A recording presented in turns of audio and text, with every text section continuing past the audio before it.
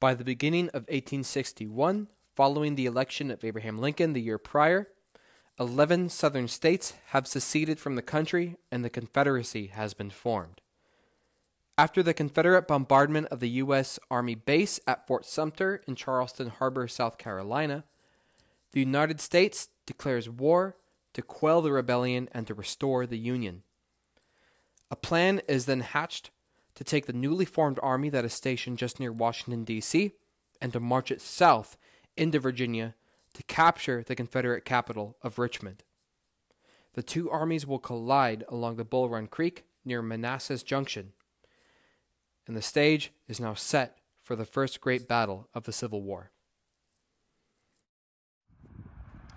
What's up, everybody?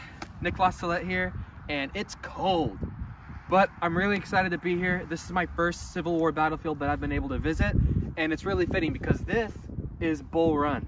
This was the site of the first major battle during the American Civil War that took place here on July 21st, 1861. So the lead up to that battle, the Union Army, at the time it was called the Army of Northeastern Virginia. It was under a guy named Irwin McDowell. Irwin McDowell had 3 divisions under his command: General Tyler's division, Hunter's division, and Heintzelman's division. So what they planned on doing was to occupy the Confederates, which are in the southern end of the battlefield, at a place called the Stone Bridge that runs over the Bull Run Creek. Bull Run Creek snakes along the battlefield this way and comes up behind the camera. You're not able to see it from here, unfortunately. But the plan is that the 1 division under Tyler was going to occupy the Confederate forces down that way that were guarding the Stone Bridge. I'll take you there in a little bit. While the other 2 divisions were going to swing around this way, cross at Sudley Creek Ford, and make their way up to hit the Confederates on their left and rear. So at the Stone Bridge itself, there was a demi-brigade under a guy named Nathan Shanks Evans. And Evans' men, he had about 1,100 men with him. He realized that the Union force that was gathering on the other end of Bull Run at the Stone Bridge, they weren't actually planning to attack. McDowell had ordered Tyler's division to act as a diversion to occupy Evans' brigade there, while the other 2 divisions came around here up Matthews Hill. So he realized that, left 2 companies, about 200 men, to guard the Stone Bridge, and took the remainder, his 900 men, here to guard Matthews Hill. And so if you look over here, this road, at the time of the battle, this was the Manassas-Sudley Road. Now it's a modern-day highway. But Hunter and Heintzelman's divisions were coming up this way, with Hunter's division in the lead. And the leading brigade in the column was under Ambrose Burnside. If you know anything about the Civil War, you'll recognize that name. And as Burnside's men came up the road this way, up towards Matthews Hill, which we're standing on right now, they ran into those 900 men under Evans, which were just down here at the base of the hill, waiting. So at about 10:30 in the morning on that day, July 1st, 1861, Burnside's brigade began to come up this hill, and they came into sight of Evans' men, which were down there between that tree line at the base of Matthews Hill, on the crest of Buck Hill. The 1st Regiment of Burnside's brigade that formed up on this hill was the 2nd Rhode Island. And these guns up here are supposed to represent the position of the 2nd Rhode Island Battery that came up here to unlimber in their support. And the 900 men of Evans' brigade began exchanging volleys with the Rhode Island men that were on top of this hill. And for a decent amount of time, they were able to hold their own. But as the rest of Hunter's division and Heintzelman's division behind that were coming up to support the men on top of this hill, they began to get outnumbered very quickly. Fortunately for the Confederates, Joseph E. Johnston's Army of the Shenandoah was coming via train to their support. So soldiers in Joseph E. Johnston's army were arriving at the southern end of the battlefield and coming up to support them. The 1st brigades to reach the battlefield were the brigades under Bartow and B. And when General B came up on the crest of Buck Hill over there and witnessed what was happening here on Matthews Hill, he had a decision to make. Do I send my brigade of Mississippians, Georgians, and Alabamians to support Evans, Or do I consolidate my position on the hills over there and dig in for a future Union attack? And B, being an aggressive man, naturally a West Point graduate and a real fighter, he decided to rush his men forward to support Evans in keeping the Union tide from coming down this hill. And it became a very, very hot place. The commander of Hunter, the commander of the division up here, he was wounded, and Ambrose Burnside took his place. The commander of the 2nd Rhode Island Regiment was killed. Famously, Sullivan Ballou of the 2nd Rhode Island was killed here after he wrote his wife a letter a week prior predicting his own death. If you've ever seen the Ken Burns documentary, The Civil War, you'll know about that. At one particular hot point on the action here at Matthews Hill, the 4th Alabama Regiment, which was under General B, they, in their own initiative, decided to charge up Matthews Hill to try and break the Union line. Of course, it was fruitless, and the commander of the 4th Alabama was killed, and they were cut to pieces, and they had to retreat off the hill back towards Evans and the rest of the Confederates. It was around that time, too, when Heintzelman's division was coming up behind Hunter's, that Irwin McDowell ordered Tyler's division that I mentioned earlier that was down there on the other side of Bull Run Creek at the Stone Bridge. He ordered them to cross the Stone Bridge and to converge on the Confederate right. So at that point, the Confederates were in a very tricky spot. They had Hunter's, at that time it was Burnside's division then, and Heintzelman's division coming up here at Matthews Hill. They had Tyler's division coming up from their right, almost making an enveloping movement. And so because of that, the Confederates had to retreat back down towards Buck Hill and Henry Hill. And the Union soldiers, and as well as their commanders, believed that the Confederates were being routed off the field. And so Irwin McDowell began to ride up and down his lines saying, "Victory, victory, the day is ours." But as we'll see, that was a very, very premature statement.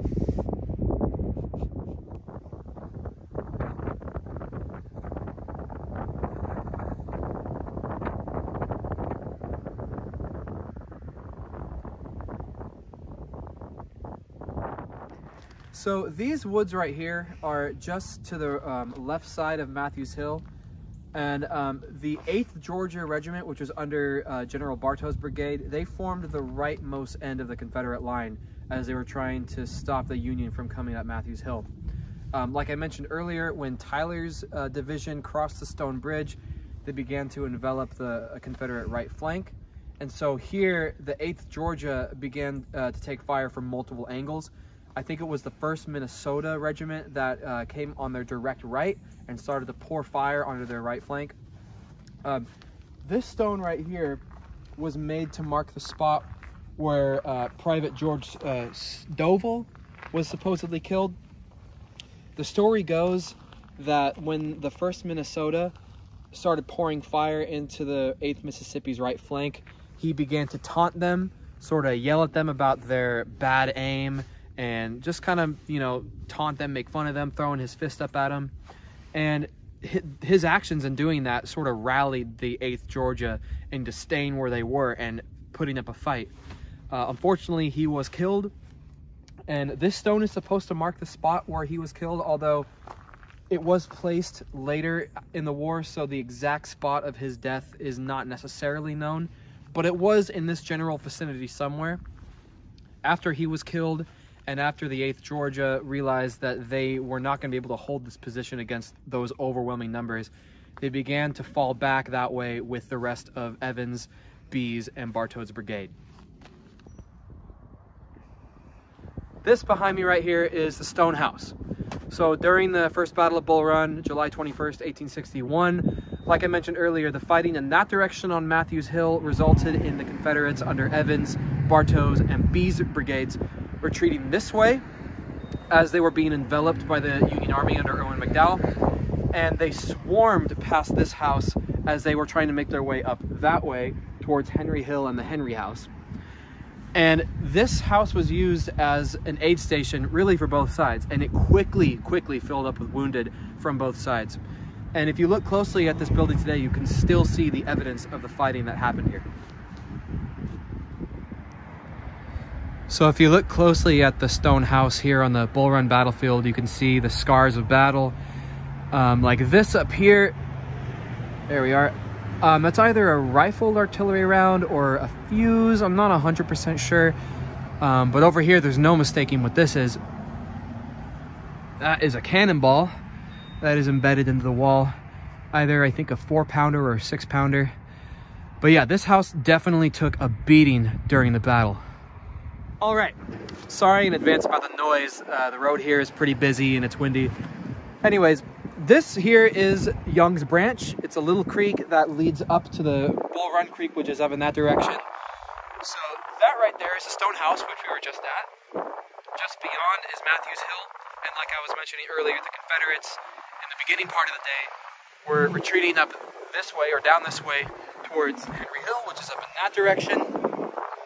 And to cover that retreat, the 4th Alabama Regiment, which I mentioned earlier, had charged up Matthews Hill at the Rhode Islanders and had gotten cut to pieces. They had reformed here, just at this road intersection, to cover the retreat as the rest of the Confederates had moved down this way. And Irwin McDowell, you know, I guess other historians like to point at this part of the battle as an example of his, I guess, lack of urgency. He spent time reorganizing his army, reorganizing the brigades and the divisions up that way. Because again, this was their first battle, and so they really didn't know what they were doing a whole lot. So they were spending time getting reorganized up there. In the meantime, he sent one regiment, the 27th New York. They came down this way to flush out the Alabamians from this road intersection, which they did pretty quickly, and the Alabamians retreated across this creek and up Henry Hill. But when that happened, the New Yorkers began to receive fire from up that direction, from Wade Hampton's South Carolinian Legion. And they were positioned up at a place called the Robinson House. It's not there anymore. I'll show you the foundations of that in just a little bit. But it was owned by a freed black man. His first name escapes me, but he had done pretty well for himself. He owned a pretty big plot of land, a lot of cows, horses, and sheep and whatnot. And he was cowering in the basement of his house while this fight was going on. And so the South Carolinians were firing down on the turnpike from this direction, and the New Yorkers wheeled to their left this direction to face the South Carolinians. And in doing so, they didn't realize that at the top of the hill here, also helping to cover the retreat, was the 7th Georgia. And part of the reason why they didn't recognize the danger that the 7th Georgia posed to them was because the 7th Georgia was also wearing blue uniforms. Again, this is the first major battle of the war, and both sides are kind of using what they had. And so, seeing those blue-clad soldiers on top of the hill there, they didn't realize that they were Confederates and started moving down the hill to face the South Carolinians. When the Georgians up on top of that hill leveled their rifles at the New Yorkers, they finally realized their mistake, and the Georgians let loose a very concentrated volley at the New Yorkers. And between the fire from the Georgians and the fire from the South Carolinians, the New Yorkers were forced to retreat back up that way. And then 2 more regiments followed in their wake, and they again were pushed back by the Georgians and the South Carolinians. And when that happened, both sides kind of drew off at a safe distance, while on Henry Hill, Thomas J. Jackson and his 1st Virginia Brigade had arrived to start reinforcing the defenses on Henry Hill. All right, we are at the Robinson House. That is what it looked like during the war. This is what it looks like now. Nothing left, but still a really iconic spot here on the Bull Run battlefield. So if you look closely in front of me, right there, that's the Warrenton Turnpike. And just over here, there we are, there is the stone house and the intersection of the Sudley Road and the Warrenton Turnpike. So right there is where the 4th Alabama would have been covering the retreat of the Confederates as they came off of Matthews Hill. That is also where the 27th New York would have came down to flush them out. And of course, right here, right in front of the Warrenton Turnpike would have been Wade Hampton's South Carolinians. And the 7th Georgia would have been just to their left right here.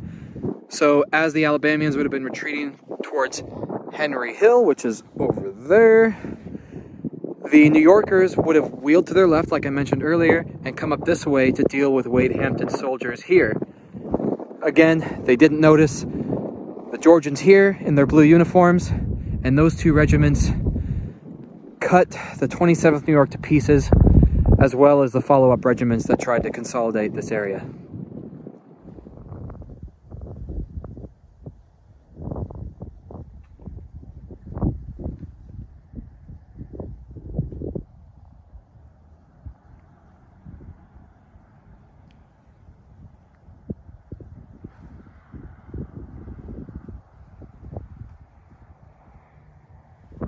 So, at about 12:30 in the afternoon that day, as the Confederates were retreating off of Matthews Hill past the stone house, they made their last defensive line on that ridge over there. This is Henry Hill, named after the Henry House. This was owned by an 85-year-old widow at the time of the battle. Her name was Judith Henry. And during the battle, she was actually bedridden for some unknown reason. Either she was super sick or super old, who knows. But before the armies got to this hill, her two sons tried to remove her from the house on a mattress. However, the intensity of the artillery fire didn't allow them to go any further from the vicinity of the house. So they went back inside the house to seek some protection. That's when Colonel or Captain Ricketts, I can't remember his rank off the top of my head right now, of Company I of the 1st U.S. Artillery, he formed up his guns on either side of this house. You can see an example of that right there on the other side of the house. And there were Confederate sharpshooters actually within the house itself that were firing down on his artillerymen. So he turned one of his guns, pointed at the house in this direction, and fired a shell through it. And that was successful in forcing the Confederates to leave the house and make their way back towards their defensive line there. Unfortunately, that shell that went through the house ended up blowing the feet off of Judith Henry while she was laying in her bed, and she was mortally wounded and ended up dying later that night. And she is actually buried just over there. If you know anything about the Civil War, you know who this is. This is Thomas J. Jackson, or as most people remember him as, Stonewall Jackson. And of course, this is the spot where he earns that nickname Stonewall Jackson. And how did that come to be? Well, if you remember from earlier, when up at Matthews Hills, the brigades of Evans, Bees, and Bartow's brigades were retreating off this way, they took shelter behind Henry Hill over here. Seeing Jackson's 1st Virginia Brigade along the crest of the hill right here, B tried to rally his men to try and help reinforce the defensive line here. As he was trying to rally his men to move them up to the defense line, he pointed towards General Jackson and said, "Look, men, there stands Jackson like a stone wall. Rally behind the Virginians."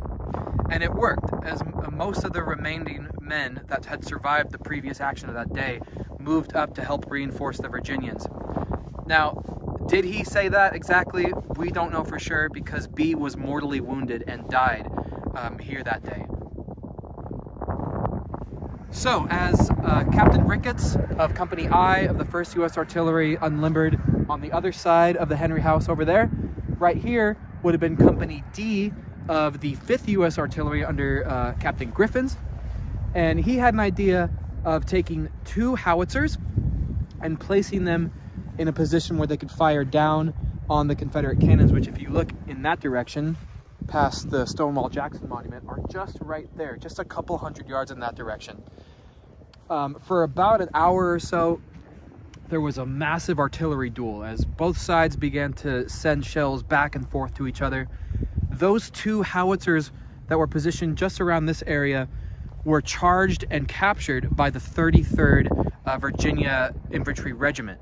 And they were able to take those guns and hold this area and threaten the Union position here at Henry Hill. So as the 33rd Virginia Infantry Regiment captures those 2 howitzers, and that artillery duel continues, on the other side of the Henry House, where Ricketts Battery is, there are the battalion of the U.S. Marines, and the 4th and the 27th Virginia Infantry on the other side are pouring lead into those Marines. And these are not the same Marines that charged the fortress of Chapultepec in the Mexican-American War. these are raw recruits. They're really green. They've only had a few weeks of training. And so they quickly abandon Henry Hill and leave Ricketts' guns really exposed. And it is around this time that the Virginians begin to focus their attention on the artillery guns themselves, and Ricketts' battery is almost obliterated. Ricketts himself is wounded, and his second in command, Ramsey, is killed. Ricketts famously exclaims to his men and the Marines, "Boys, for God's sake, save my battery." But it's to no avail, and he is eventually captured that day.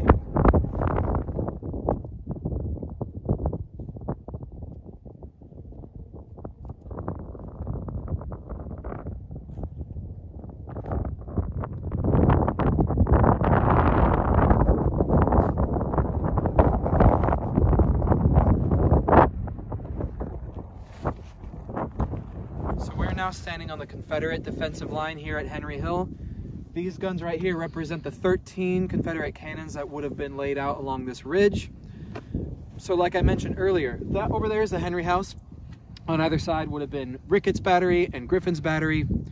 The two howitzers that were on that side, on Griffin's side of the Henry House, they were captured by the 33rd Virginia Infantry Regiment, and they held onto it for a decent amount of time until the 14th Brooklyn Zouaves charged the two howitzers and recaptured them from the 33rd Virginia, and the 33rd Virginia was forced to retreat back across this ridge.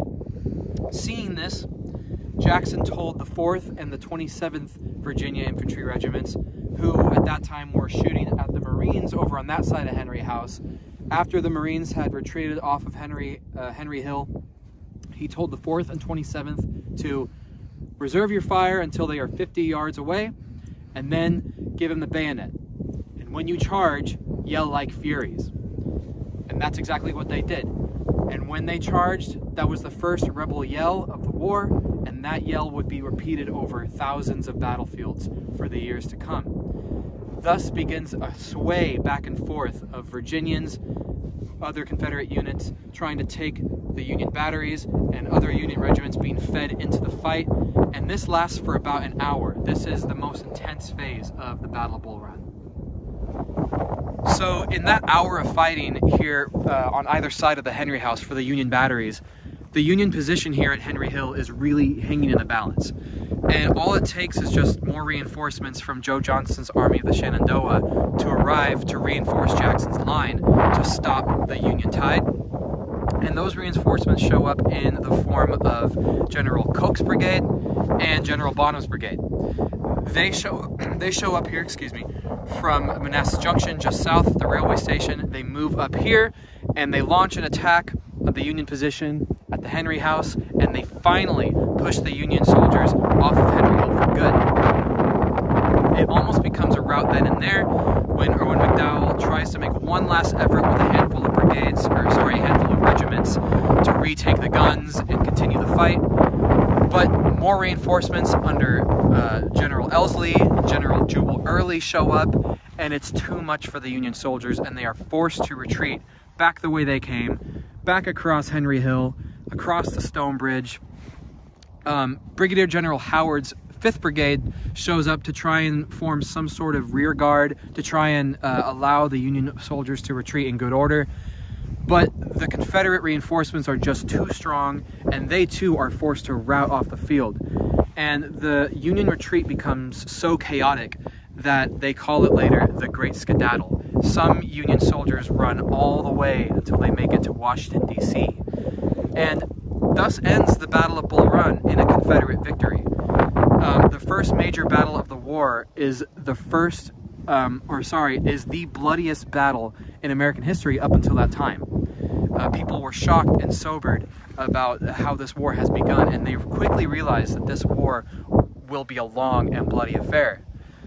However, the battles that take place soon after Bull Run in the succeeding years continue to dwarf the numbers that were involved here at Bull Run. While this was still a large and bloody battle, it pales in comparison to some of the other battles that are going to happen in the years to come.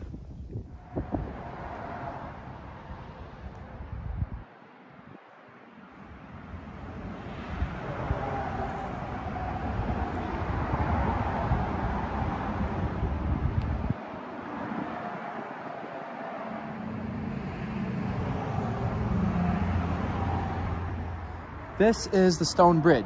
This is actually not the original one. It was destroyed during the Second Battle of Bull Run in August 1862 and was rebuilt after the war.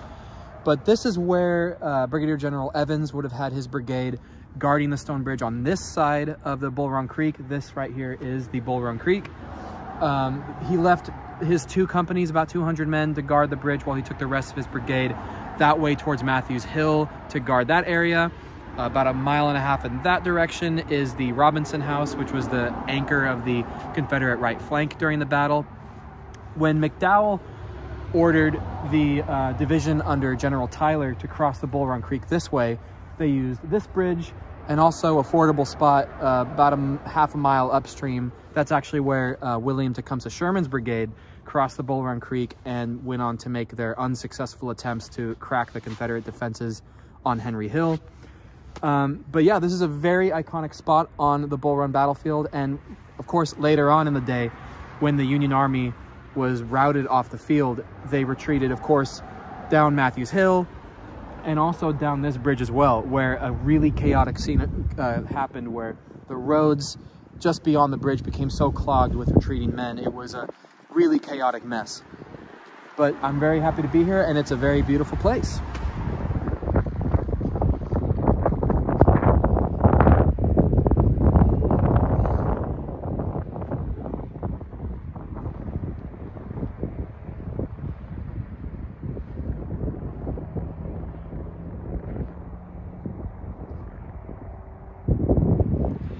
So that was the Battle of First Bull Run.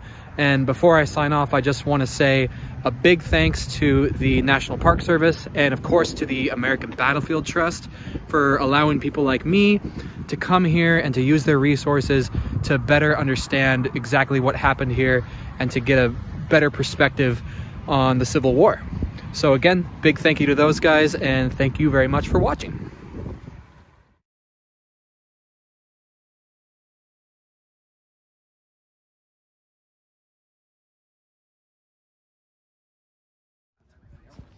And hold on, the sun's in my face.